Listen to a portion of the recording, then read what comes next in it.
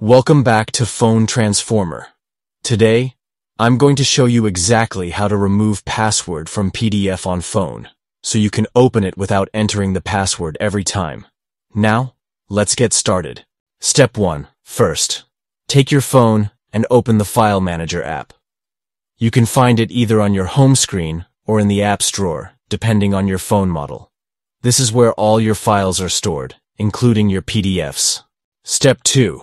In the menu of your file manager, locate the PDF file from which you want to remove the password. Then tap and hold it. Holding the file will open more options for you to choose from.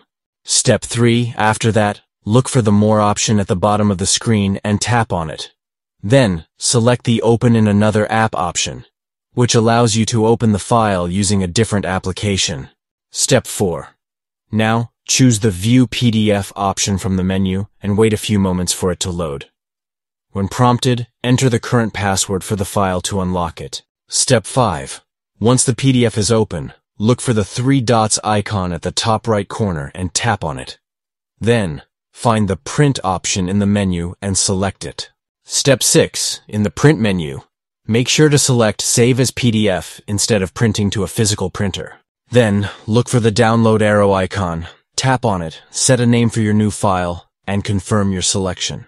You're done! To check if it worked, go back to the File Manager app, open the new PDF you just saved, and you'll see it no longer asks for a password. Thanks for watching and please subscribe to the channel.